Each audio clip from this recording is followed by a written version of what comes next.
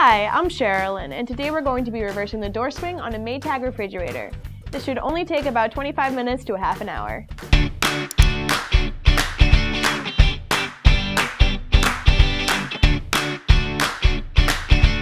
For this repair, we're going to need 4 tools: an extended 5/16 socket wrench, a 5/16 wrench, a Phillips head screwdriver, and a flathead screwdriver.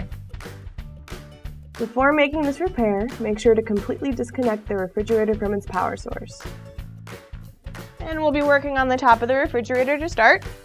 We'll remove the cover on the hinge. Lifts right off.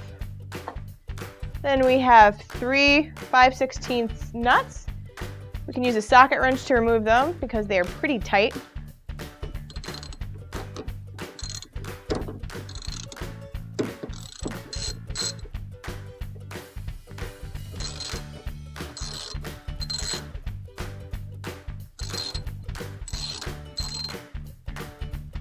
Once you have that last nut loosened, just keep a hand on the door so it doesn't fall off. Then you can lift straight up on the hinge. Then we can come down to the front, open the door slightly, and lift it off that bottom hinge. In order to remove the center hinge, we need to loosen these 2 5/16 bolts. They're a little hard to reach, so I suggest you using a small wrench.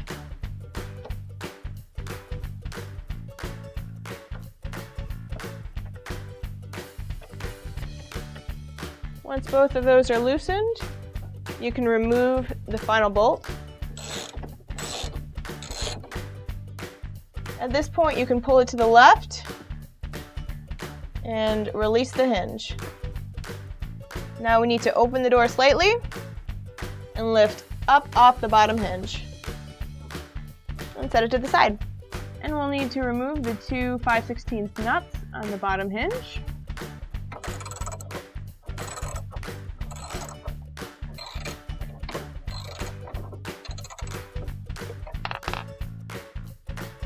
Remove the hinge.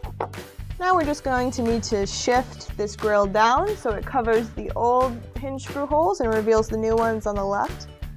In order to do that, we'll just need to pop it out. So press down on the top and pull out. And then just slide it down until it's covering the other screw holes. And push the top down and in. And that's all there's to it. And now we can put in the hinge on the left side, line up the new hinge, and start the screws in.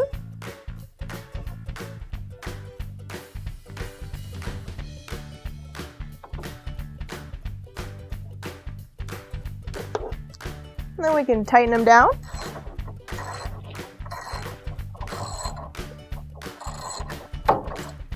There we go. Now we can prep our refrigerator door. We'll start by removing the door bins.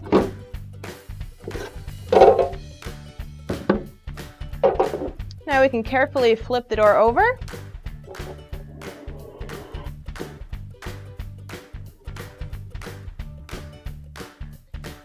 A Phillips head screw holds in this bracket, so we'll remove that.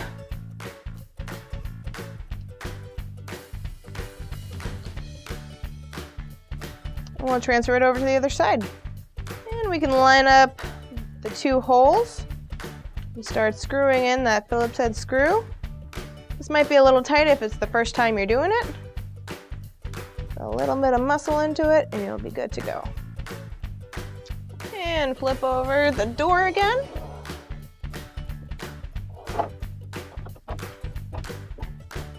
We can replace the door bins.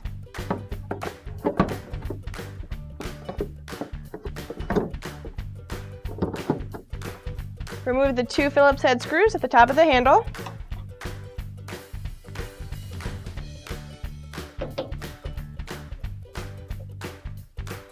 There is a screw behind the handle trim as well. So we'll take our flathead screwdriver and slowly start prying that down. And you should be able to slide it down and pull it off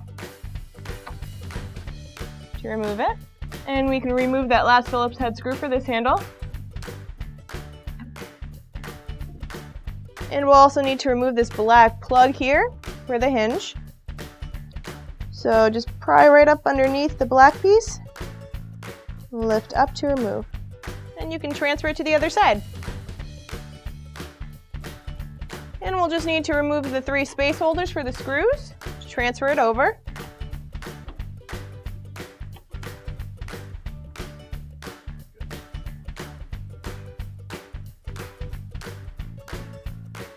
And transfer all the space holders to the other side. And you can place the handle.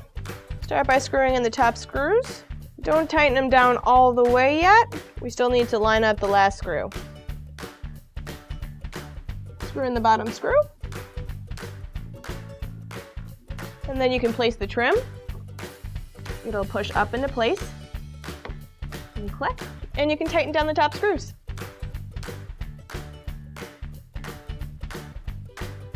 Now we can prep for the center hinge. We will replace the old hinge screws and tighten them down.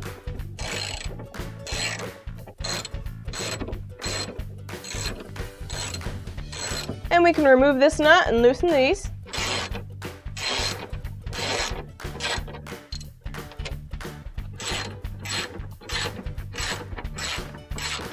And we're ready to mount the door. So we can lift up on the door, line up the hole on the bottom with the hinge. Once that sits in place, you can shut the door. You can bring it in to the point where it's almost closed. And you can place your center hinge in the door. Make sure that both the spacers are on the hinge. And once that's in there, you can line up the hinge with the screws and make sure all the holes are lined up and place that bolt. And we can tighten down the 2 outer bolts with the wrench.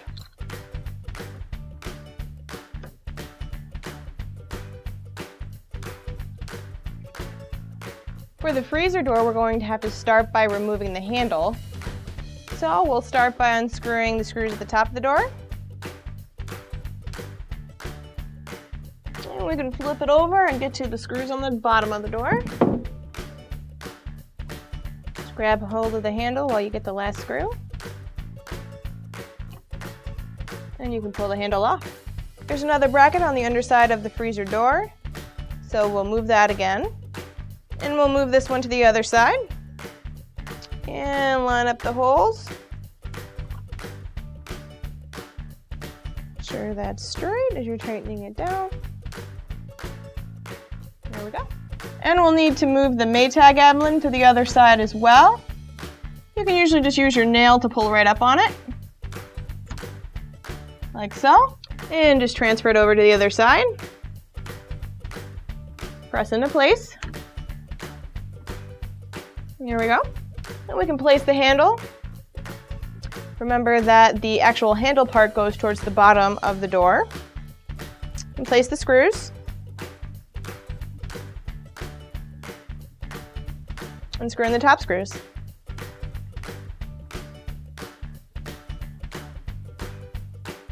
And it's ready to go on the fridge. And we can place the freezer door. It'll need to be out a little bit until it's on the hinge. And you can close the door. And we can place the top hinge. There's going to be 3 space holders for the screws. We'll just need a flathead screwdriver. Carefully pry up on these. They may actually twist out once you get them up high enough.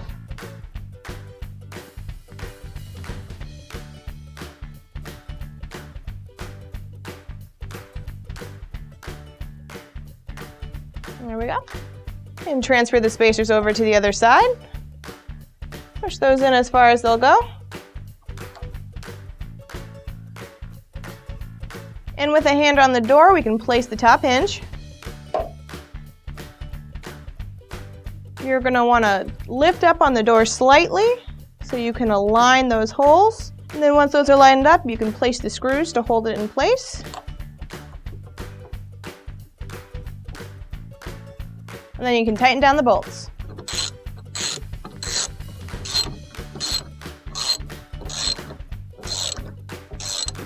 And once it's nice and tight, you can replace the cover. And that's it. Finally, don't forget to plug in your refrigerator. Thank you so much for watching. We hope you found this video very helpful. If you don't have any of the OEM parts or tools that you saw in the video, all of those products are available for purchase on our website. Our goal is to show that the everyday person is completely capable of cheap and easy household appliance repairs. So please like, comment, and subscribe to our channel, and maybe even show this video to a friend in need.